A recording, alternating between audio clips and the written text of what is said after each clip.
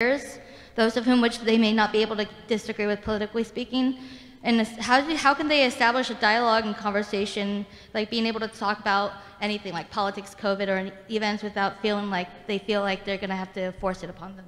Yeah, if that makes sense. Yeah, for family members especially, or yeah. Especially, yes. Yeah. So look, this is a tough thing, right? Let's first talk with your parents about your parents. I'm a big believer in the biblical commandment of honoring your mother and father. 99.9% of the people in this room have no excuse not to honor your parents. I don't care if they don't share your politics. I don't care if they were nasty to you. If they were legitimately abusive in a very serious way, then yes.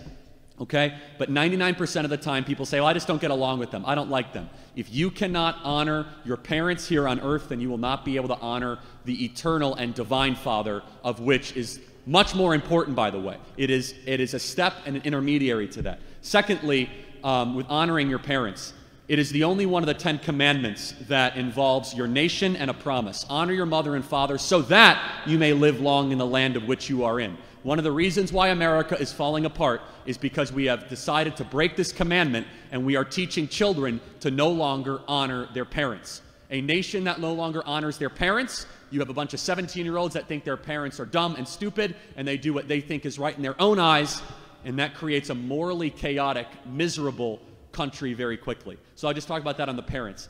Do everything you possibly can to not allow divisive politics or different ideas to get in the way of your family relationships or your close relationships. You need to do that. Now, how many people here have family or close friends on the left that won't talk to you because of your politics? Raise your hand. A lot of hands go up. That's unfortunate. That's tragic. Never do that with a leftist. You as a conservative have a moral obligation to even keep a relationship neutral or warm in one way, despite the difference in worldview. A worldview is not an excuse to sever a relationship. They might do that to you. You should never do that to them. That is cruel, it is wrong, and it only further divides America. Okay? If they do that to you, ask them to reconsider and try to find common values. I know it happens very often. I do not like when people say, well, I'm a conservative father and I refuse to talk to my daughter because she's a liberal. You have a moral obligation to stay in touch with your child, to be truthful to your child. Don't change your views. Be very honest about how you think they have erred in their step, but the left or the people that wish to divide the country would love nothing more than to create silence between family members that have shared experience and bonds just because they have different worldviews. Thank you so much. I appreciate it.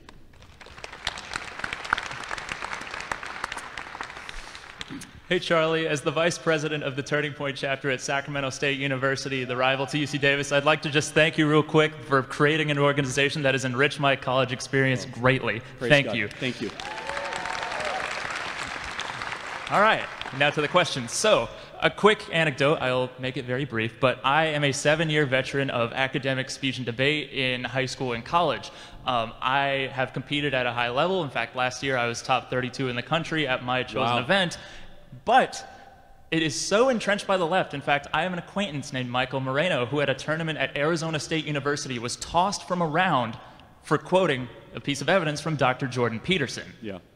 So, my question to you is, how do we start to take academia back? What is the best route to achieve that? Well, that's a great question. Thank you for the enthusiasm, and the fact that Turning Point USA has positively impacted your life makes the last decade of work worth it. So thank you. That touches me. And for those of you that support Turning Point USA, you're changing lives every single day.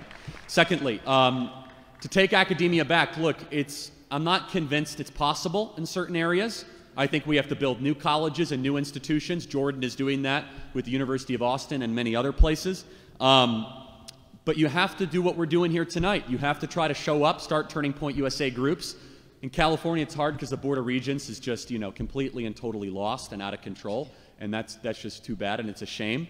But look, the problem with academia is conservatives don't want to go into it for good reason, and liberals just or left-wingers continue to protect their own. My big fear is that this woke ideology is now infiltrating the social sciences. It's also infiltrating engineering and mathematics, the things that you thought would be immune to the kind of racial preference, worldview, is now totally and completely infiltrated. And so I wrote a whole book called The College Scam, so I'm not exactly big on saving higher education. But I do think there is a place for higher education. And it pains me because I go and I visit to Hillsdale College quite often. Hillsdale College is America's greatest college, by the way. They do a fabulous job. And it pains me because I see how good education could be. I sit down in these classes at Hillsdale College, and they're studying Aristotle's Ethics. They're studying, Augustine. They're studying the Summa Theologica by Aquinas. Now, I would just venture a guess that many of you have probably not spent more than maybe a week or a month or a semester thinking about Socrates, Plato, and Aristotle and what they had to offer. If you guys are, then I'll stand corrected on that. Or talking about why Western civilization is the greatest and most excellent experiment in self-government in human history. Why is that the case, right? And so education can be great. And there is a place for students to learn classically and read the great books and to have dialogue and discussion. That's not what's happening on university campuses. Instead, you get a steady diet of Robin DiAngelo and Ibram X. Kendi and of Gene Stefanik and of Intro to Critical Race Theory and Herbert Marcuse and Michel Foucault and Jacques Derrida and postmodernism and post-structuralism, that really these ideas could be entertained for a short while. It's a really bad idea to build a worldview around them. In fact, it's a great way to burn everything around you if you actually do that. So how do we reclaim it? I think it's time to support the good institutions and build new ones, and then get out of the ones that are captured by the ideologues. Thank you so much. I appreciate it. Thank you.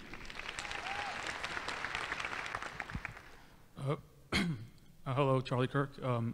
I've watched, I've been a long-time viewer. I don't always agree with you, but certainly on this particular issue. So I'm a proponent of universal health care, basically Medicare for all. I imagine, I know you're not. You believe in the value of the for-profit healthcare system.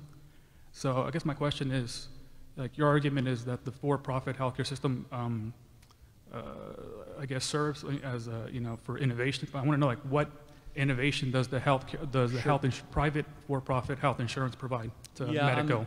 So I just want to make sure I understand your position. Are you arguing for a single payer or for the government ownership and running of the healthcare industry? Single payer, I guess, Medicare for all. Got it. Expanding it to everyone else. Yeah, that's a gateway to eventually getting to the government-run healthcare system. But your critique is probably not wrong. I have plenty of problems with our current healthcare system, right? Some are driven solely by profit. Some are driven by just bad regulation and honestly not enough profit drive. So I'll give you a great example of a fruit of the free market of the last 10 or 15 years, okay? LASIK. LASIK eye surgery used to be considered a fringe idea that many people considered to be unfounded and not proven. Insurance largely does not cover LASIK. Entrepreneurs got into the industry, and LASIK is now the most performed eye surgery in America with great results and great benefits. The price has gone down and the quality has gone up. Now that's one example of many, right? And you'd be able to counter, you'd say, well, Charlie, why is it that you go to a hospital and they charge you way too much? And for like a Tylenol, $35 for a Tylenol. Now here's where I can agree with the spirit of the single payer people, which is we need to crush the hospital lobby in this country. It is wrong the way these hospitals operate. We need to mandate transparency in pricing. If I have to go to Chipotle to see how many calories are in a burrito, I want to see how much everything costs at a hospital the minute I walk into that hospital. Every consumer has a right to know what things cost, right?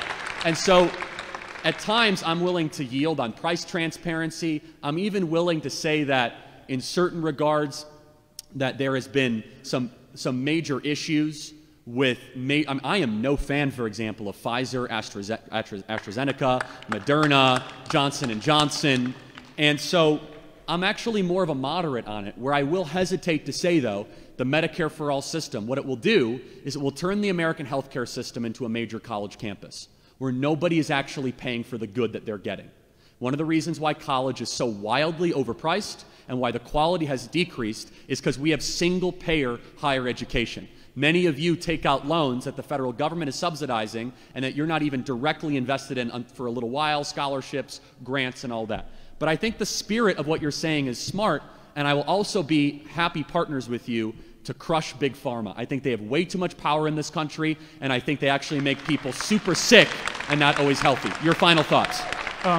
So I guess a follow-up question is, would you be in favor to have the government negotiate drug prices? I think there might be a role for that. I do, and I wouldn't have said that 5 years ago. The government would probably screw it up, but how could it be any worse than it is now? I mean, again, I believe that Pfizer, AstraZeneca, Moderna, and Johnson & Johnson have done such deceitful and treacherous things, especially in the last couple of years. I am open and willing to use power of the state to start to make sure we're no longer owned by these pharmaceutical companies. Thank you. I've got to get to the next question. Thank you, though. Hi, Charlie. I want to say, by starting off, I was told by your wonderful assistant over here that I should tell you that I disagree with almost everything. Obviously, we have not had a 2-hour conversation. So, like, who knows? Who knows? Maybe we had a few beers. We agree on something, but I'll have water. You can have whatever you want. All I've heard is stuff that I'm just like, what? First, I want to say that I guess as the first 2 hours of your speech was you complaining about kind of these leftists and kind of this, but I've never heard any policy positions. When I go to something like a Senator Sanders convention or someone on the left, they're going to talk about healthcare, inequality, inflation, growth, but you guys all seem to want to talk about is how the left does this or the left does that, but no policies of how to fix anything.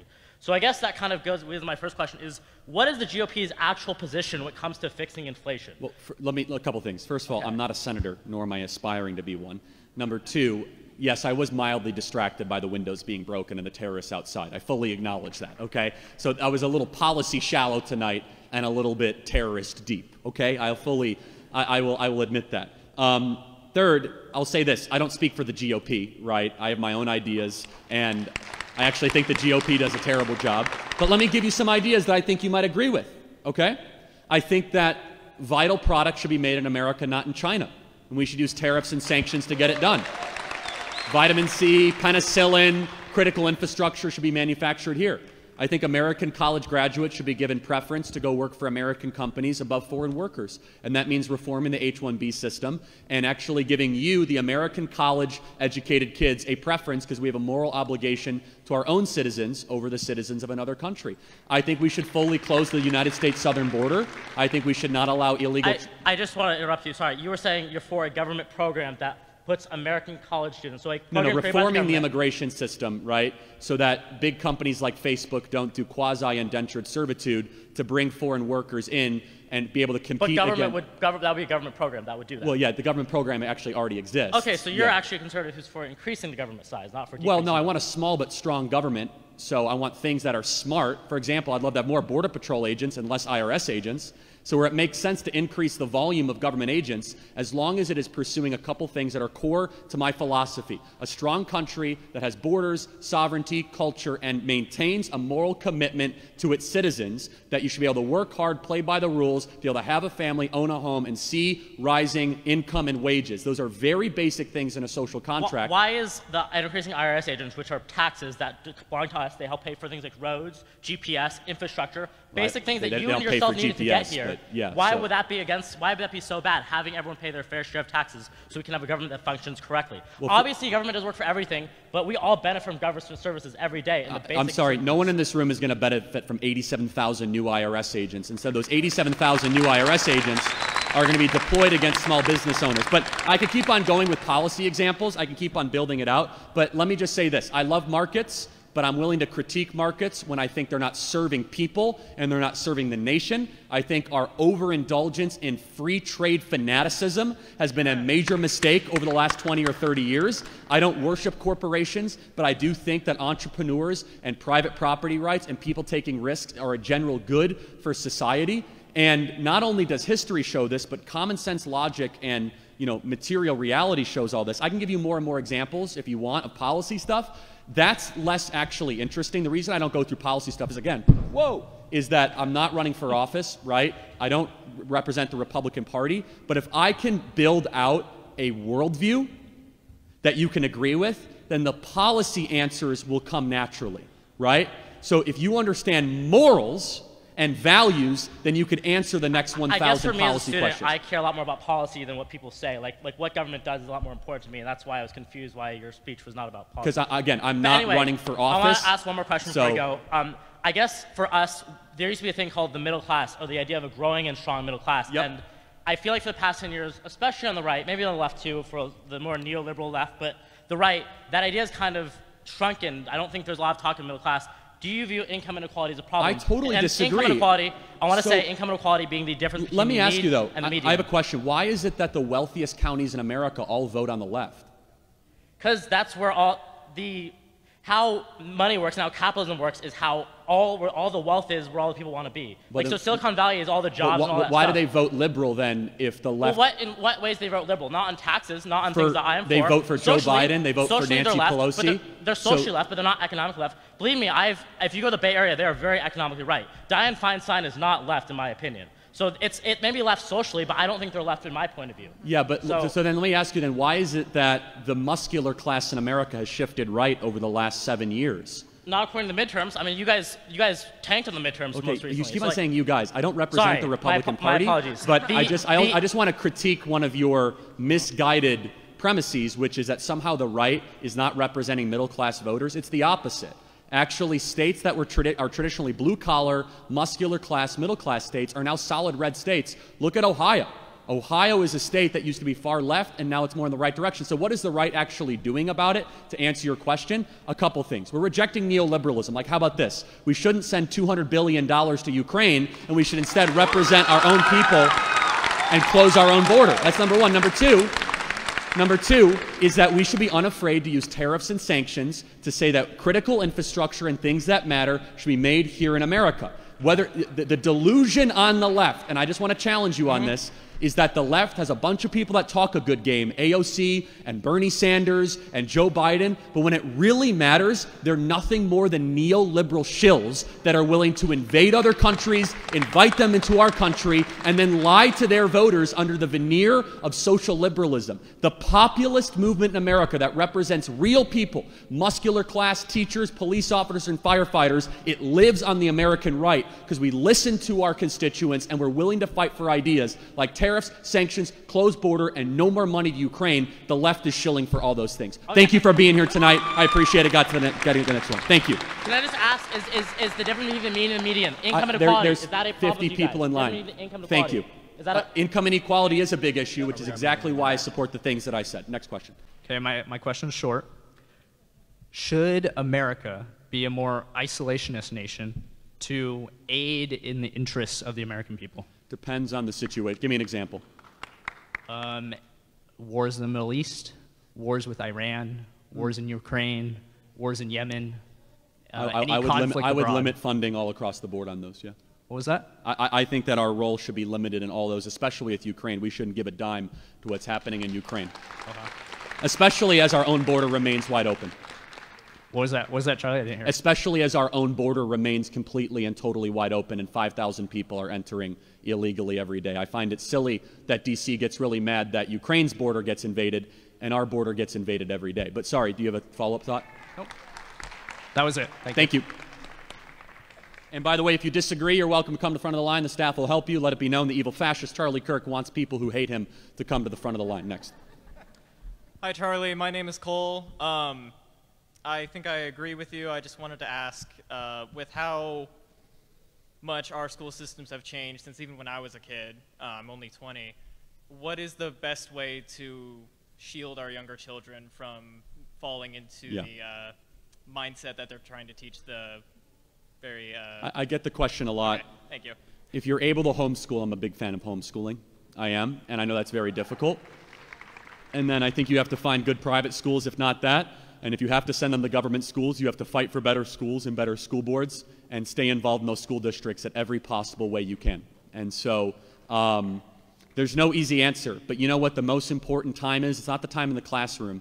It's the time that your kids have with you at home. Turn off all the devices on the weekend and talk about the Constitution. Talk about the founding. Talk about the Civil War. Become your child's teacher regardless of where you send them to school. Homeschooling is not just doing it Monday through Friday. Homeschooling is a 24/7, 365 operation where you're constantly educating your children about American values, hopefully Judeo-Christian values as well. So that'd be my advice to you. Thank you. God bless you. Hi. I know you're generally in favor of smaller governments. My question Can you make sure you go right into the microphone? I'm sorry, I'm having trouble hearing you. Yeah.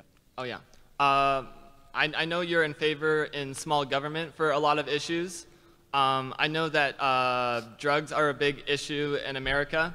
I was wondering what was your perspective on recreational drugs in general, the legalization of drugs, and just what your perspective on that was? Sure. The mass legalization of drugs has been a major mistake. in our country. I used to be for it, and I've had a 180-degree reversal, and I'll tell you why.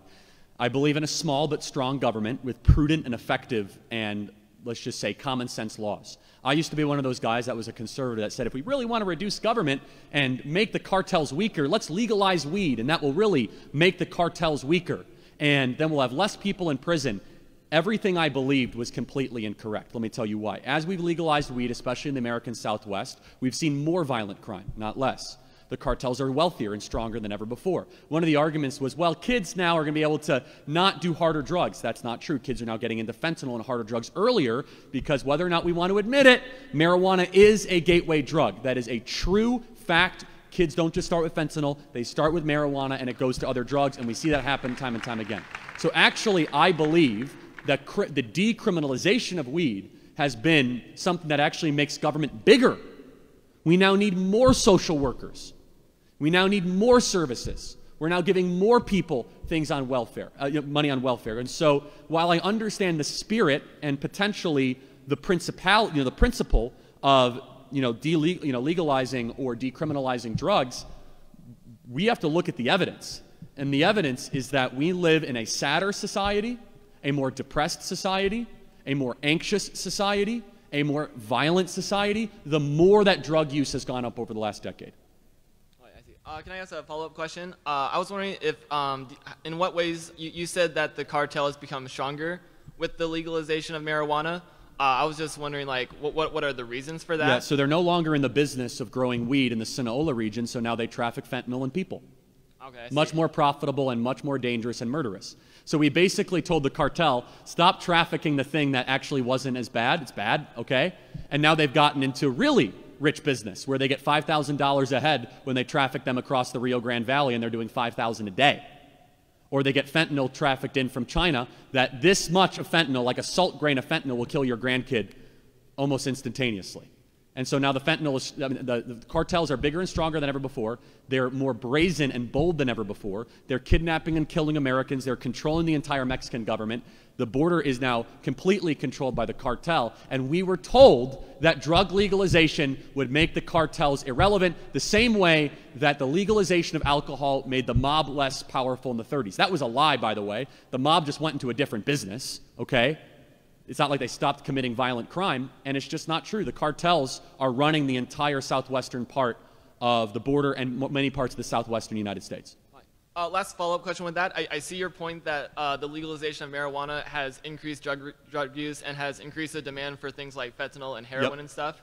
I was wondering, I guess, like, why is making things like alcohol illegal, but making things like marijuana illegal? Why is alcohol more acceptable than marijuana, for example? I mean, look, I'm not exactly a big fan of alcohol. I actually think alcohol is a really bad drug, and we overly glamorize alcohol in our society. I think we'd do some good to actually limit alcohol intake. I think it would actually make people's lives better, and I think we've waived or socialized drinking in our country. Now, that's a separate argument, though, because that's making something that's currently legal illegal. We're talking about making something that's illegal legal, right? So those are two separate things. But if you were to say wave a magic wand and people would drink less in America, I'd say sign me up for that. Because, I mean, if you look at the amount of DUIs, violent crime, if you look at domestic assault, alcohol is almost always involved, almost always. So I would say this, right now the question is on marijuana, and it has been proven right now to have massive externalities that are negative. Over 70,000 people died of fentanyl overdoses last year, right? And over 140,000 people die from the effects of alcohol every single year. Now, I'll be the most unpopular public commentator on the planet to argue for a ban or an abolition of alcohol, but let me just say this. Someone needs to have the courage to say the amount we drink in our country is bad for us, and it's making us deeply unhappy. Thank you. I appreciate it. Thank you. Thank you. Hi. So as someone who claims to be such a bastion of freedom of speech, why do you call the protesters outside terrorists, outside of, say, one broken window? Well, it's more than one broken window. Assaulting cops, spray painting, the death threats that they throw at me, the violent intimidation, the graffiti. But that's not, don't you think it's bigoted to call all protesters who are outside as terrorists when a handful of minority might be representing some Wait, why would it be bigoted? They're mostly white liberals without jobs. Sorry? Why is it bigoted? They're mostly white liberals without jobs. But you're calling all protesters terrorists? I'm calling Antifa out there that are anonymizing their identity, sending death threats to my family, smashing windows, and spray painting the campus the entire week leading up to this terrorist. Yes, I absolutely stand by that. But so that wouldn't. A lot of them are just college students who don't agree with the point of view that you're propagating. Well, maybe today. they should have come to the front of the line and asked a question like you, and not acted like somebody in a third world country where they settle their differences with gang violence. But just to be sure, those people who are there to register their protest aren't terrorists. Okay, the terrorist definition is a person who uses unlawful violence and intimidation, especially against civilians, in the pursuit of political aims. Did they do that? I don't think so. Wait, hold on. A person who unlawfully violent, window smashing, graffiti, assault against police officers. Not all of them. Hold on a second. The leaders, they cover for themselves. And by the way, only a small of them are isolated, and they're all in one big black block. And don't try to gaslight the people here or the people watching online. There's hundreds of them. They're working in a coordinated network with coordinated tactics. And these are not just quote-unquote college kids. There's obviously somebody behind this with funding and sophistication, with quasi-paramilitary tactics. And let me ask you a question. Why is it that when people go into the United States Capitol and take a selfie, they're called terrorists by our government, but when you start to terrorize and smash windows and put violent threats and death threats to me, it's somehow bigoted to call them terrorists? So first of all, it wasn't a coordinated effort. As someone who was there, I just knew that there was this event happening and that there would be a protest in order to register our point of view. I was not part of any coordinated effort, and neither were a lot of the other people who were there. We don't appreciate the label of being terrorist, especially a lot of us are from countries where you shouldn't appreciate the label or the activity. Why don't you come here and say, you know, I'm pretty damn embarrassed that people that agree with me resort to violence, instead of going up here and trying to lecture me about calling them terrorists? Absolutely. But this isn't about... You're making a fool of yourself. Why don't you go out and talk to your buddies and tell them to stop trying to shut down our event? So I don't know why your response is always a whataboutism. I mean, I'm just asking I'm asking questions you can't answer-ism. What? I've answered each of your questions. I'm just saying that let me ask you a question. Not everyone is part of Let me ask you a question. effort. Will you publicly condemn the violence done in the political spirit outside by the people that you were protesting alongside? Will you do that right now? It depends what you're referring to. Smashing of windows and assaulting police officers. Breaking windows is a good idea. Assaulting police officers. Do you condemn that? No one assaulted police officers. You what? I was there. No one assaulted police officers. That's lie. That's not true. Throwing eggs and objects at police officers is a legal definition of assault, no matter how much you try to gaslight it or spin it. If I can just, without resorting to whataboutism, using your definition of terrorism, if the police uses unjust violence against civilians, should that also count as terrorism? Absolutely not. But first of all, your definition of unjust... I'm just taking your definition of No. terrorism. Let me read this again. Unlawful violence and intimidation, especially against civilians in the pursuit of political aims. Antifa doesn't just do this here. They did this in Sacramento and assaulted one of our Turning Point USA employees and sent one of them to the hospital. Antifa, oh, by the way, the same buddies, the same tactics, the same coordination, the same wardrobe, the same language, the same signs. You know what they did 2 weeks ago? They arsoned and firebombed an entire police training headquarters in Georgia in massive coordinated fashion. And so right now what we are seeing is the rise of left-wing domestic violent extremism, and the failure to acknowledge or admit it means that you are blinded by ideology. Thank you for being here tonight. We'll get to the next one.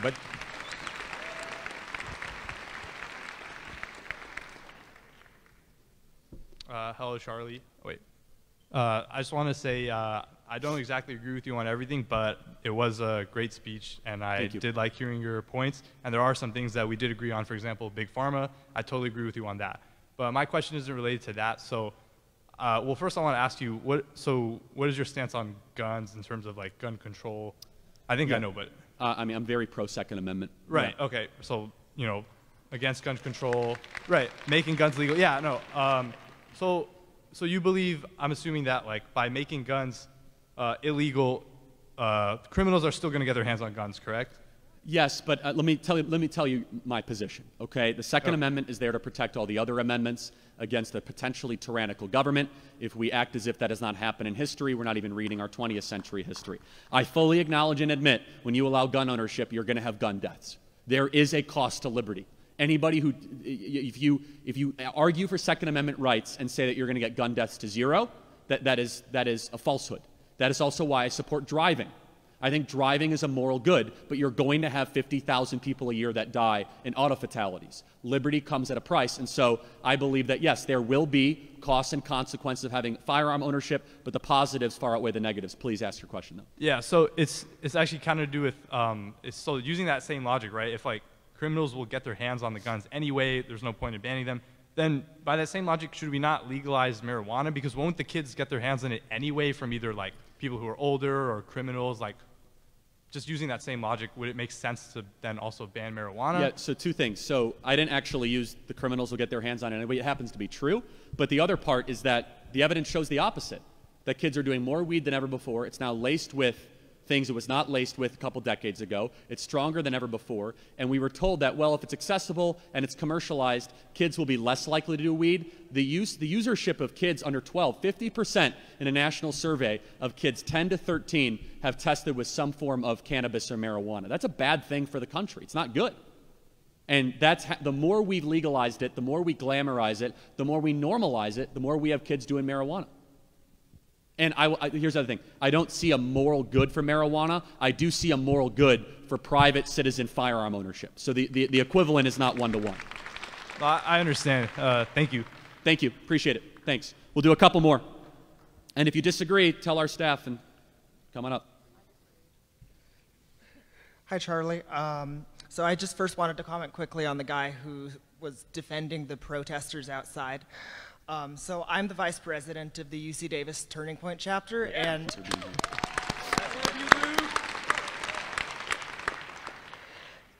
the same people who organized those protests outside have put my name on flyers and my face on flyers for my social media, put it all over campus, wheat pasted it so it's glued to the wall, and they've called me a homophobic fascist, a bigot. They've said I'm not welcome on this campus, and they've published my phone number and email so that people could be able to harass me. So if unlawful intimidation in the pursuit of political aims is the definition of terrorism, I'd say even that probably falls into the definition. That's exactly right. That alone is terrorism, right? Thank you for your courage. What's your question? Yeah, so then the other point I had a question for you, probably an easier one than a few of the other ones, but so the left, as we can see, has really serious positions for the future. They have really serious opinions and hopes and visions for the future of the U.S. Yeah. Serious enough that they're willing to organize into groups of hundreds and break things and burn things down. And we on the right, that gives us lots of time to talk about it and make fun of it and, you know, make compilations and whatnot. And that's all good and funny and entertaining, and that sort of roped me in at some point. But what is our vision for the future? What are we willing to get that passionate about? It's a great question. So three really basic things that I think should be a commitment to the next generation. It should be easy and celebrated to get married, have children, and be able to own property in this country. It should be a moral guarantee to the next generation to be able to do those three things. It's good for everybody. It anchors you in responsibility, right? Right now, it is harder than ever to buy a home in America, thanks to inflation and thanks to all this nonsense that's happening. We are telling young people not to get married, and we're saying that if you have children, it could be an existential threat to the climate. And we wonder why this is the most depressed, suicidal, anxious, alcohol-addicted, and medicated generation in history. Those three things should be a core social compact. I could go through list by list, though, right? I want a country that cares more about our borders than the borders of a foreign country. I want a country that makes stuff that is critical to our national sovereignty and our future, such as vitamin C, penicillin, actually made here in America. And finally, well, not finally, but in addition, I'll say this. I want to see church attendance go up. I want to see less kids addicted to pornography. I want to see more people outside. I want to see people spending less time on their phones. I think we should entertain at least the spirit of a national weekday of rest. I call it the Sabbath. You can call it whatever you want. I think we should have a day where we slow down. I think that we're able to get Uber Eats quicker than ever before. We're able to get medication we want. We have more ease and convenience that we're more miserable than ever before. Why don't we actually tolerate? We don't have to do laws, even though laws might be a good idea, where we just rest for a day. We used to call these blue laws, where everything kind of slows down. You spend time with loved ones. You don't look at the phone all day long. Maybe your favorite restaurant isn't open that day. Maybe you actually have to cook for yourself. I want that country. I want a country that actually is purposeful in our action, in our community, that is more local than it is corporate, that focuses more on the family than some abstract ideology. That's what I think we as conservatives need to fight for, and fight for vigorously, while they do all the nonsense that they do. I just have a follow-up. We got to get to the next one. I'm sorry. Thank you. Thanks so much for taking time out to come to California, even though you might hate it here. I guess you could say I took the scenic route to conservatism.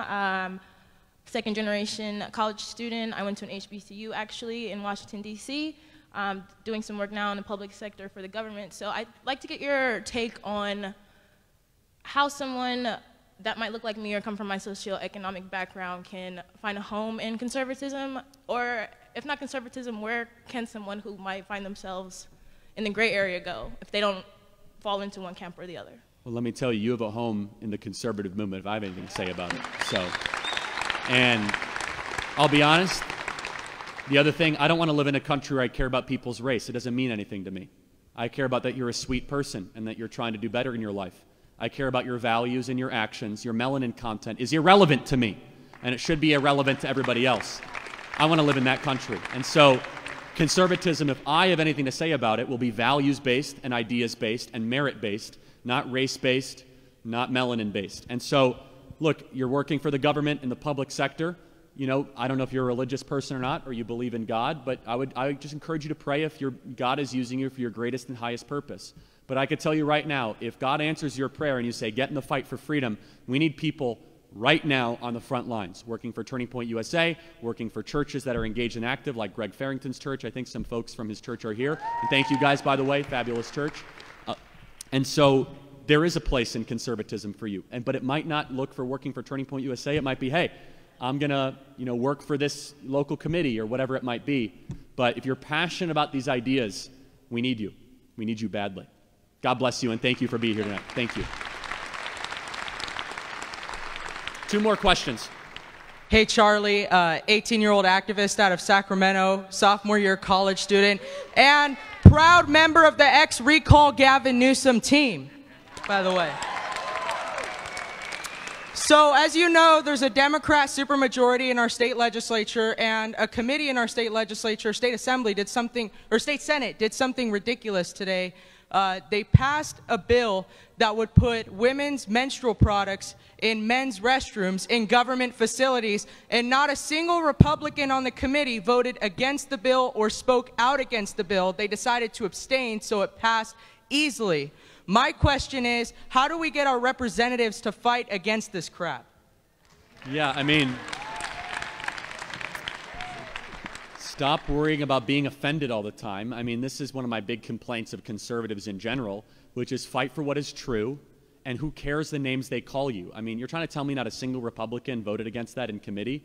I mean, I am telling you that not a single Republican in that committee had a backbone to vote against that bill, and that is what disappoints me. It disillusions me. They're afraid of people like Scott Wiener and all these other people. Exactly. That, I was going to say that. I've Scott had many Wiener talks Twitter disputes with Scott Wiener. Right. And yeah, he's not well at all. Well, yeah, I mean, I could tell from his tweet yesterday where he said that there's a bill now in our state legislature proposed by a Republican that would allow a parent to know if their child is transitioning socially within schools. And Scott Wiener came out and said that this is a Ron DeSantis-style bill that is oppressive to the LGBTQ community. So, yeah, of course he did. I mean, I got in a whole Twitter dispute with Scott Wiener because he said that I'm the one that was inciting hatred against him because I decided to tweet about those perverted bills that he's pushing in the legislature. And he says, I'm a victim, I'm all these things. Like, okay, Scott Wiener, how about you defend the bills actually of why you creepily think kids should be taught the most graphic, personal things without parental consent? But he won't answer that question. Look, you have to fight. And I love California conservatives. I think there's so much fight left in so much of what you guys are doing.